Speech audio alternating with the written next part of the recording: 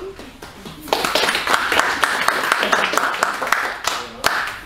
Good evening, everyone. Thank you for having me here. I'm Kit Prendergast. I'm a native bee ecologist, and I've spent the past 4.5 years studying native bees. Before that, I did my honours on horse behaviour. So it was a bit of a change. I never thought I would be studying native bees, and big confession here, I thought I'd be studying vertebrates for my PhD. So, but now I'm completely in love with native bees, and they're such a passion for me, and they're not just my job. They've become like a lifestyle, and I'm really excited to be sharing with you my research today. And I'm actually going to be talking to you about my thesis, and this is the first time that I'm actually presenting my thesis as a whole to an audience.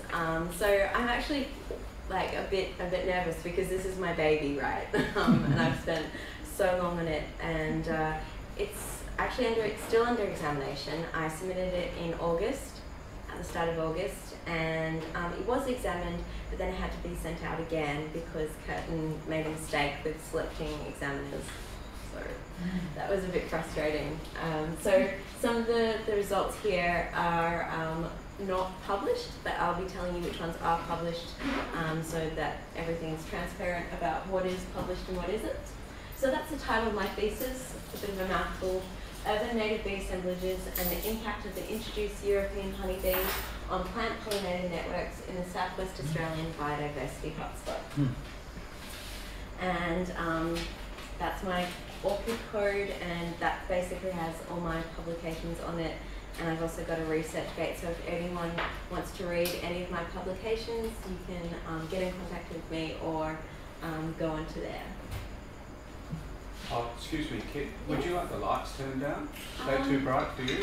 Oh, it's fine for me. How is it for everyone else? Sort of Oh, okay, yeah. What that one? Yeah. I think they're the A ones, close to the wall. How's that? Better. Yeah, it's better. Okay, so I collected so much data, and I had so many ideas, because that is the great thing about native bees. They're so diverse. There are so many ecological questions you can answer with studying native bees, and what I managed to put in my thesis was actually only a small part of what I studied. So I've still got about 10 other papers half finished, and many more that I could still work on. So it was actually a really big thesis, about 834 pages, and there's a limit on theses as how big they can be as well. So I just got under the limit.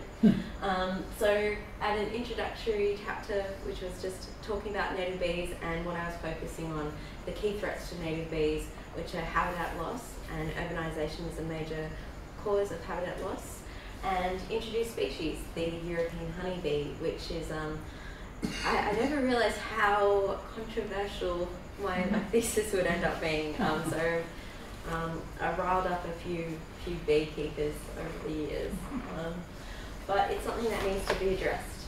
So then my second chapter was a global review of the determinants of native bee assemblages in urban landscapes. And I started working on this basically halfway through 2016, and I only submitted it to a journal, Urban Ecosystems, about a week before I submitted my thesis. So I spent about 4 years working on this, and it's still under review, which it was a very big review, so I guess that's to be expected. Then I looked at the relative performance of sampling methods to survey bees. That has been published in Ecosphere, and it's already got 4 citations. It was published in March this year, so I'm pretty happy about that. And then this chapter, this is the one that has given me the most grief, because it's still not submitted. It's actually a very neat paper. I thought it would be the most simplest paper. I was just comparing bushland remnants to residential gardens, but the paper was quite easy to write, but there were a bit of co-author issues with that one. So that the thesis, the field work was beautiful. Sure, it was hard, But probably the hardest bit of the thesis was managing other people. I guess that's typical of life. And then chapter 5, my plant pollinator networks in Australian urban bushland remnants. So I need to update that because that has now been accepted.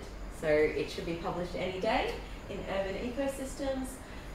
Chapter 6 has been accepted with revisions and are under review.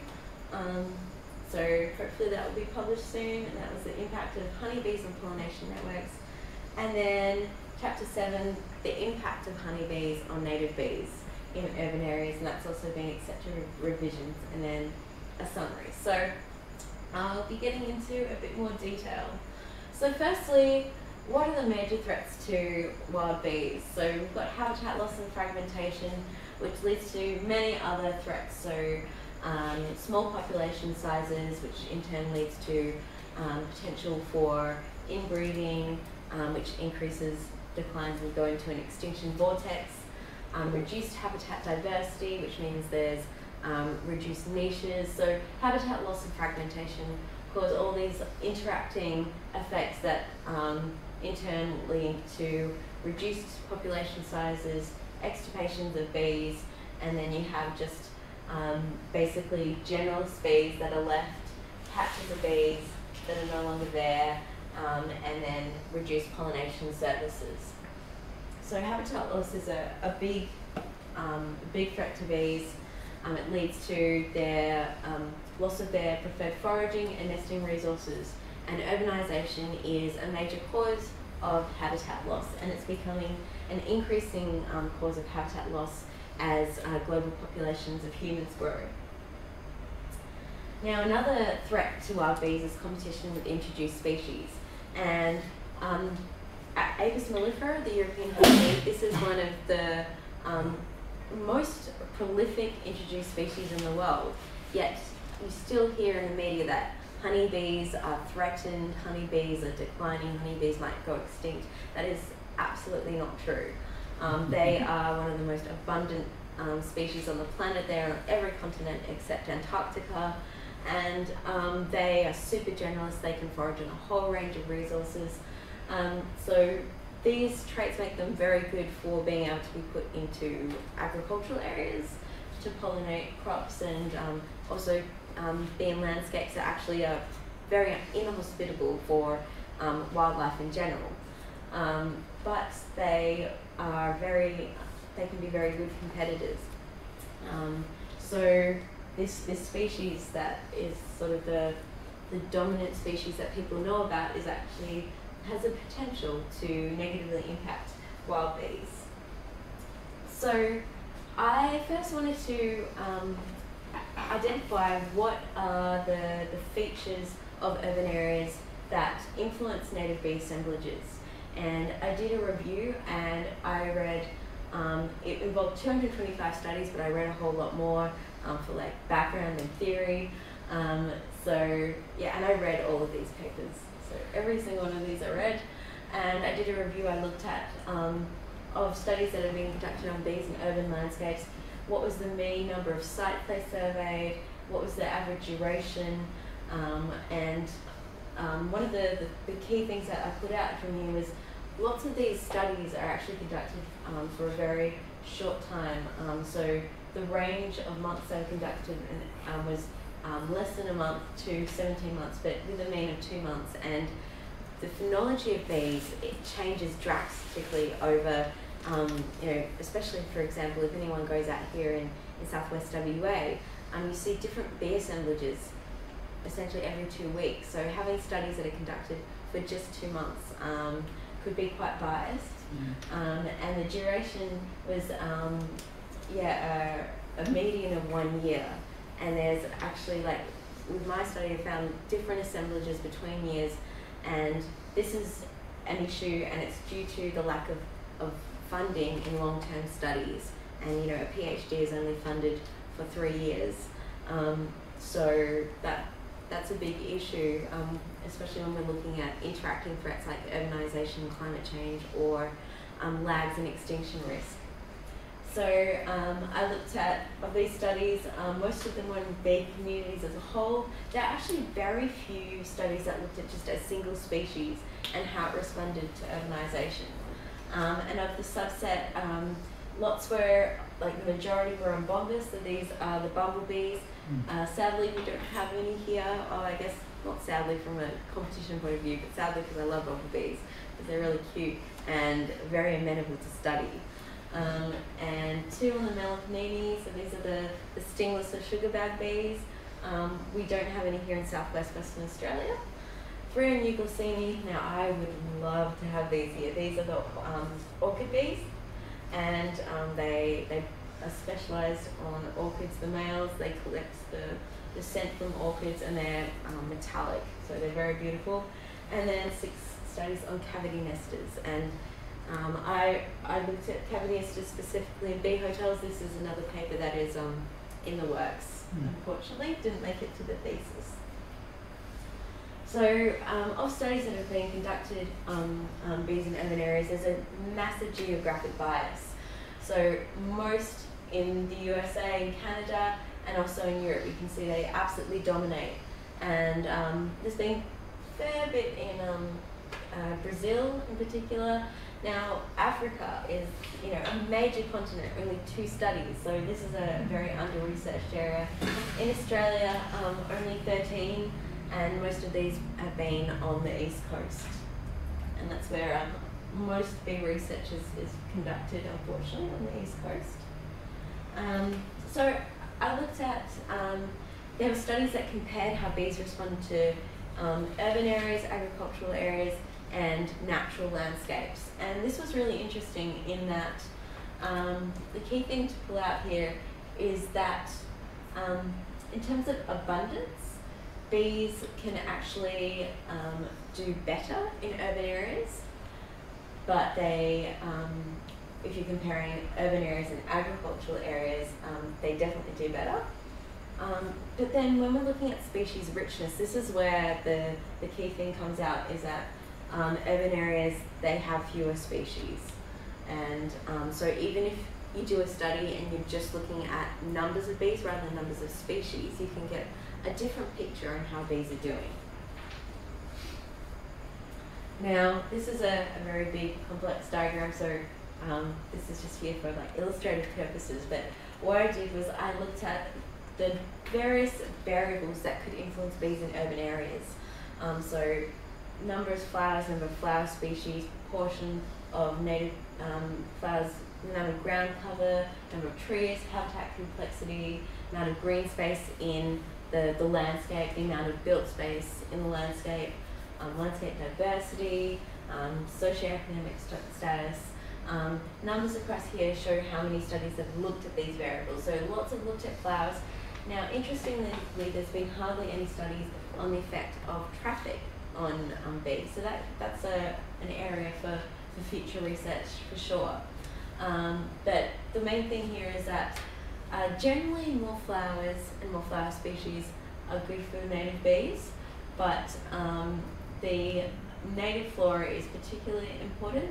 And when we're looking at the amount of built space in an area, that's generally negatively impacting native bees, as can be expected because bees can't nest in concrete, and there's no flowering resources in concrete spaces either. So that this is the same thing, but in terms of species richness, and there was similar patterns here in terms of what influenced native bees. But you can also see with both of these that there's, lots of studies finding non-significant influences, and also with almost every variable, when there's not many studies, that's when there's only, 1 response or 2 responses. But with almost every variable, there's mixed responses, so they might respond positively and negatively. So obviously there's still a lot to untangle and unpack in terms of what influences native bees in urban areas. So now to my research. So for my thesis, I studied 14 sites in the Perth region, and half of these sites were bushland remnants and half of them were people's gardens. And that's a map of my study sites there. And I visited them monthly, November to February in the first year, October to March in the second year. In the first year I wanted to do it longer, but I didn't get the permissions in time. So yeah, there's all these other things that you have to factor in when you're doing surveys and doing study projects. So you're getting through like the bureaucracy and getting permissions can take a while. So I did 3-hour surveys per site, and I counted how many bees I saw, so based on observations. I also used passive methods, collecting honeybees and native bees, and this involved bee bowls, which were blue and yellow souffle cups, and yellow pans filled with water and surfactant to increase the surface tension, and vein traps, which are basically yellow jars, I suppose, with 2 veins that are at cross angles. I had yellow ones and blue ones, and these were checked monthly. And then I actively swept bees off plants, and I also used bee hotels, and I used wooden blocks of jarrah, and they were 12 centimetres long. I used 10 millimetre, 7 millimetre and 4 millimetre diameter holes. And I had cardboard tubes in there. When the tubes were filled, I would take them out and then take them into the lab and rear the bees in the lab. Now my first project was to look at what method was most effective to survey native bees. So there's a range of methods for surveying native bees in the literature, and so I did lots of reading before I even started my project, and there seemed to be like no consensus about which method was best. And lots of studies, especially in the Northern Hemisphere, they just put out bee bowls or vein traps. I was like, oh, that could be a really cost-saving thing, maybe I'll do that. But then I was like, oh no, I want to go out and catch bees. That's fun. But also, it's definitely a method that people use as well. So I decided to do that, as well as observational, so counting how many bees there were. And there's variations on the theme. I didn't use that variation. And then there's the sort of difference between the active methods, going out and sweep netting and observing bees, and then the passive, which are the bee bowls and the vein traps. So which method you use would be really important, because if you've got different assemblages, or one catches a lot less bees, your entire conclusions that you draw could be completely incorrect. So it also could be habitat dependent. So that's why I decided to test these different methods, and they can also vary by different bees. So in terms of abundance, I found that observations, so how many bees I saw, outnumbered all the other methods. And this is a key thing. So this is how many honeybees I observed, and this is how many we collected.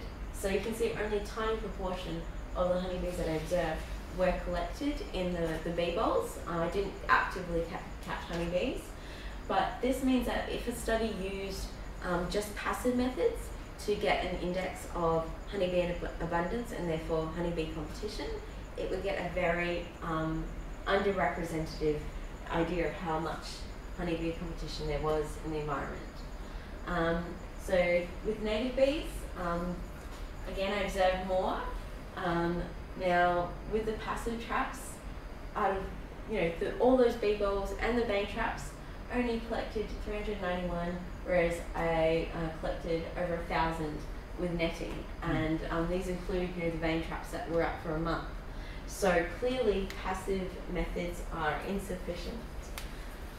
Now, even though observational was better than the other methods, you can't ID bees to species level just by looking at them, unless it's like a really obvious bee like Megachili orifrons with red eyes. But with the tiny like little uroglossines that are under a centimetre long, trying to ID them just by looking at them is literally impossible. So with abundance, I found sweep netting caught way more bees, blue veins were much better than yellow veins.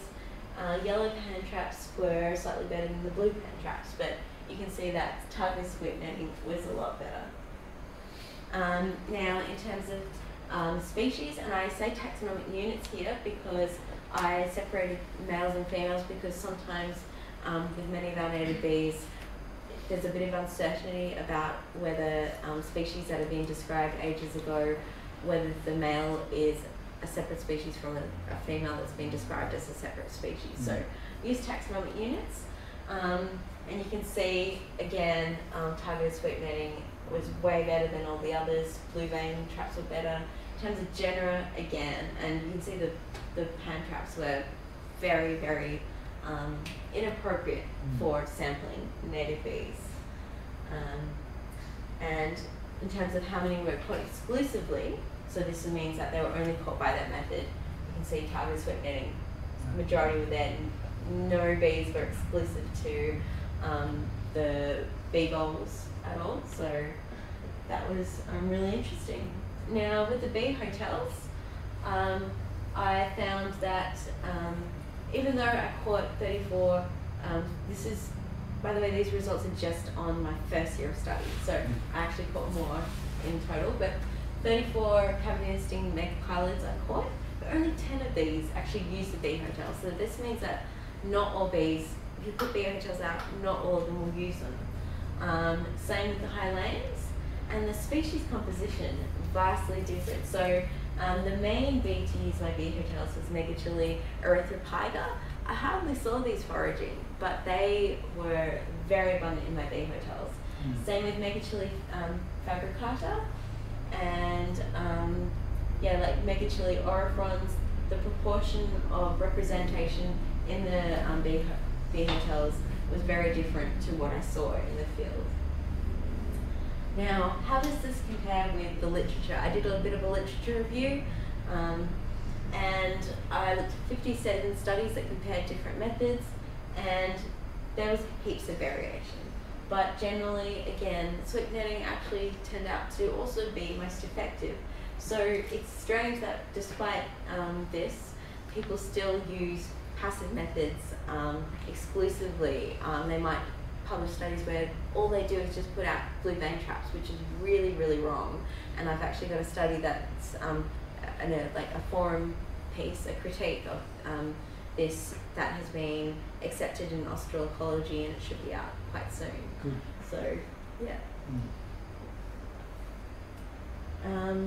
So overall, after all that, which method is best? Well, you'll never catch all bees because sometimes the vegetation is inappropriate for catching bees, they're too high, so you do need to observe things, but you can never ID to species level by observations or photography even.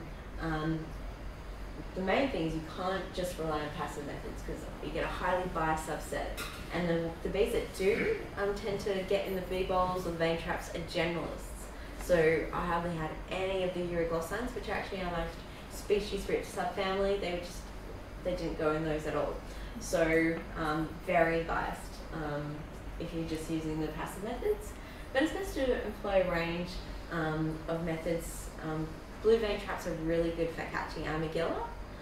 Sweep netting is essential though. Also, if you want to do pollination network studies, so anything associating bees with host plants. The caveat that sweep netting does require a lot of skill, good eyes, good reflexes, but it's quite fun as well. And it's the only way to catch mating pairs with a net. You're not going to go into a vein trap. No. Yeah, so associating males and females is also, you need to observe that as well. Now, my second chapter, the main thing to come out of that was that you cannot replace urban bushland with residential gardens. There's this idea that it's okay to clear bush because if we put houses in with heaps of flowers, it's an adequate replacement. Well, it's definitely not. Now, interestingly, I looked at various variables that might influence native bees in residential gardens and in bushland, such as the number of flower species and the number of flowers. Now, what was really quite shocking at first was I found that the total number of plant species had a negative effect on the number of native bees and the number of native bee species. And this sort of goes against common sense, like more flower species should mean more bees. But when I looked at this closer, it actually made sense because I found that the proportion of native flowers and the proportion of native flower species had a positive effect on native bees. And so when you're in a garden, someone's residential garden, they have lots of different flower species, but most of these are inappropriate for our native bees, and most of our native bees are specialised. So most of the flower species in a garden are unsuitable for native bees, and it's like if you're super fussy like me and you go to a store and it's got like heaps and heaps of different things, and I have to try and find like the one food that I like. It's much harder, so they just avoid that. The honeybees though, they did better in gardens that had more flowers. And yeah, the bushland remnants, they had more bees, more bee species, more rare species, and more habitat-specific species. So the key take-home message is that we have to conserve our bushland remnants in urban areas, and unfortunately they're still continuing to be cleared, as I'm sure many of you know and are actively fighting against. So we need to keep up that fight. Now, I next looked at pollination networks. So this is looking at bee-plant interactions and the structure of these interactions, and it involves like some fancy statistics. So the key thing I found here were that extinction slopes were high for bushland remnants, as well as robustness and nestedness. And these are statistical properties, so don't worry if you don't really understand them. But what it means is that the bushland remnant pollination networks, they were healthier, but if they were to be disrupted, there would be more cascading extinctions compared with those in residential gardens. Niche overlap, so this is how much bee taxa overlap, that was high in the residential gardens, which means that despite being more flower species, there was higher competition for resources. And again, this is back to lots of inappropriate resources. When I looked at the species level properties, they didn't differ between habitats except for normalised degree, which means how many species were visited, which is high in bushland remnants. And again, this is despite fewer plant species as a whole being there, but it means that more were visited. Again, reinforcing how bushland remnants were important. Okay, lots of graphs here because there was lots of analyses. But I looked at the network roles of different bee taxa, the native bees and the honeybees, in the pollination networks. And there are consistent differences between bee taxa, indicating that they had different roles in pollination networks. Now, honeybees always almost stood out as being different. They had high normalised degrees, so they visited more species. They're super generalists. They had high species strength, high interaction push-pull. So these are all properties, but it basically meant that they had broader foraging preferences. They weren't that specific on what they foraged on. They were less reliant on the plants compared to the native bees. And they also influenced network structure. So the more honeybees there were, they had influences on the whole entire pollination network. And they weren't that good influences. So I found that when there were more honeybees, the pollination networks were less stable. There was more functional complementarity, which suggests that the native bees were partitioning resources more to avoid competition. They were less specialised, the whole entire network. And there was also more niche overlap, again another sign that honeybees were causing competition. So now to the question, are they competing with the native bees? So the honeybees that introduced this super abundant, large-bodied, very efficient forages. Our native bees, lots of them are smaller, solitary, so they can't communicate the good locations of flowers, many specialised. Could it be that honeybees are causing competition, causing native bees to die? So I found that it wasn't, at least on my 2 years of study on this, it wasn't a clear-cut answer. I found that overall, honeybees didn't have any influence with abundance, but there was actually a positive association in residential gardens.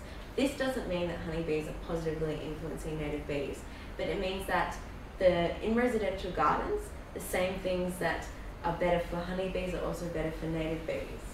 Now, for species richness, I found different results. I found a positive association in year 1, but a negative association in year 2, which indicates that competition is dynamic. So this can be expected because competition is influenced by the number of resources in the environment, how much nature overlap there is, different abundances, disease, other factors that alter the abundance of native bees and honeybees.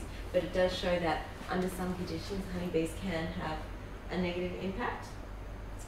Now, this broad brushed approach, you also need to look at how honeybees impact native bees with different traits. So I found that honeybee impact varied according to body size. The smaller native bees, they have lower resource requirements. They're actually positively associated with the honeybees. But with the larger body bees, these larger bees, they have higher resource requirements and they were negatively associated. So this all makes like ecological sense. I looked at how competition varied over the day, and I found that there were negative associations in the morning, they were non-significant in the afternoon. Now this could be competition, but it also could just mean that honeybees, they're larger body and their origin is temperate, so maybe they're just better able to forage in the morning than many of our native bees. And now I looked at nature overlap, so how much the honeybees overlap with the native bees and what they forage on, and how this influenced the native bee abundance. And I found that when there was higher resource overlap with honeybees, there were fewer native bees, and that resource overlap was higher in residential gardens. Again, reinforcing the network approach that I did. I looked at how it varied by bee taxa, and I found that resource overlap was highest for the Hylians. So these are the taxa that might be most vulnerable to honeybee competition. And it was lower for the Amygilla. Now these are general species as well, so it makes sense. But also the Megachili, and this is because lots of Megachili, they love the native peas. Honeybees don't like native peas very much. And I think it's because of the kill structure, it's just too much effort for them. But yeah, native bees love the native peas. So these are a really good one to plant if you want to help boost the native bees and not promote the honeybees. So overall, I found residential gardens, they can't replace remnant bushland habitat for our native bees. The pollination networks were also different between these habitat types. And in the bushlands, they were more robust, but they're also vulnerable to disruption. Honeybees were relatively unaffected by habitat type. They influence the network structure, and they occupy distinct positions compared with our native bees. I found that more flowers actually doesn't mean more bees, and can exacerbate competition with honeybees. And these are the more flowers overall, but native flowers definitely better. And the effect of native bee assemblage is nuanced. So quite a bit of variation, but they're also not completely benign. Now, throughout my PhD, that was my thesis, but I had many other exciting things I discovered. I found that Hylaeus nebulosus was now established in Western Australia, and it was using my bee hotels, and that's been published in Australian Entomologist, and it's got some beautiful photos by Kerry, so I definitely encourage you to check that out.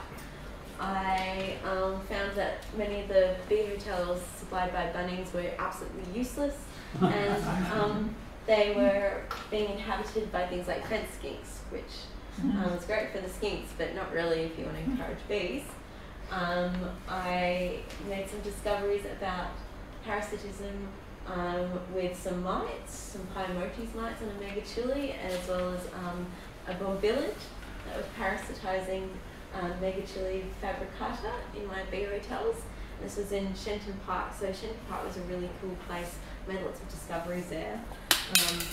That's also going to be cleared, unfortunately. I made some cool observations of Meriglossa, including pulling megachili bees out from bee hotels, so some competition there.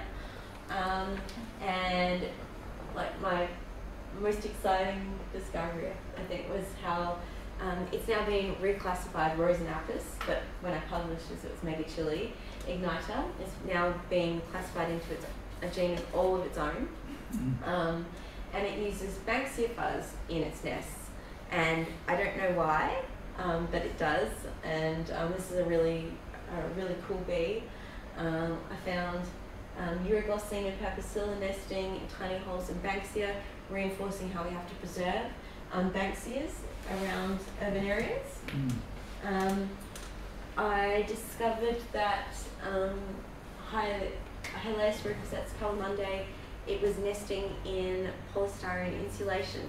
And these are usually solitary bees, but there were literally hundreds nesting in polystyrene insulation in someone's house. So he wasn't too happy about that, but I thought it was really cool. And thanks to citizen science, I made the finding that a introduced species from originally from Africa was now in Western Australia. It was known to be in Australia, but it was discovered in 2000 in Queensland, all the way down the east coast. But thought that the continent was a barrier, but it's now turned up here. And just recently, someone else on my Bees in the Burbs Facebook group sent a photo to me, and it was this bee. It was now in Bunbury, so clearly can get around quite a bit. So keep your eye out for this. And I've got lots more papers that are half finished or under review. So if you want to keep up to date on my bee research, that's my Twitter handle, and Bees in the Burbs Facebook group is where I post lots of my stuff. So that's my Facebook group. It's now got over 8,000 people. It's a job in itself, an unpaid job, but every day, I'm IDing photos of bees, or a couple of months ago it was lots of seraphid flies. There can be some interesting discussions on there, let's just say. But yeah, if you have any photos of native bees, as I mentioned, impossible to ID to species level in most cases, but I can ID to genus. If you have any questions about native bees, and I share lots of like memes and other things like that on there. Now, I also wrote a little book, because thesis isn't enough. It was a good procrastination project on bee hotel designs and the flowering plants that our native bees need, because there's lots of people that want to help the native bees, but the information isn't readily available out there, and there's so much misinformation out there, and poorly made bee hotels that can do more harm than good. And as I mentioned, like one of the findings of my research was that gardens full of flowers aren't necessarily a good thing if they're the wrong kind of flowers. So I've got the book called Creating a Haven for Native Bees, and it's got that information in there. And I've got a couple here today if anyone would like some.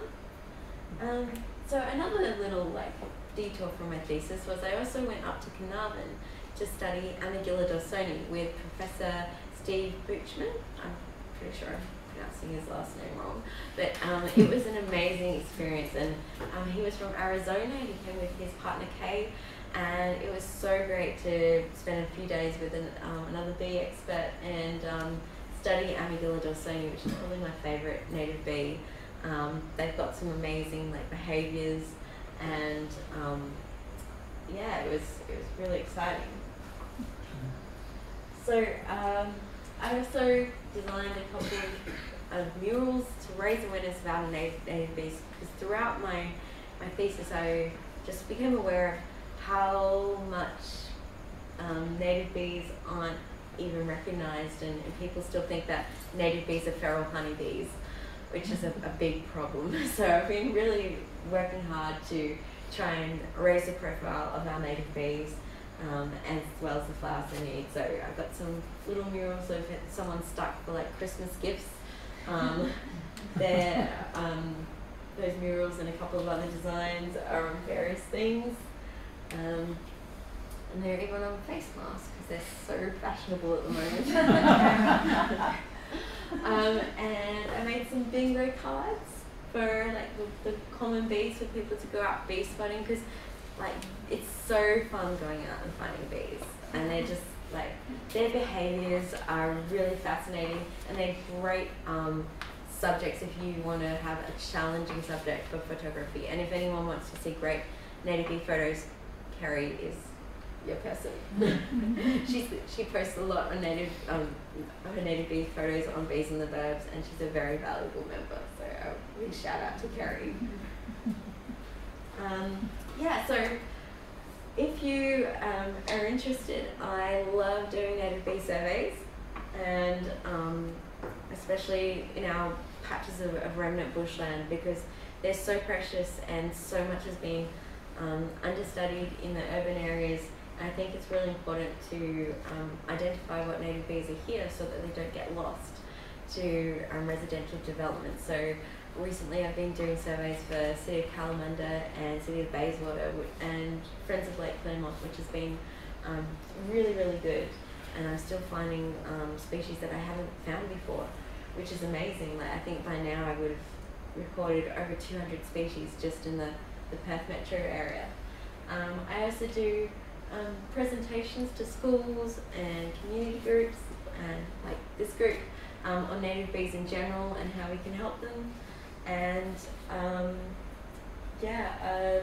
can also help if you're interested in designing your garden so it can be suitable habitat for our native bees.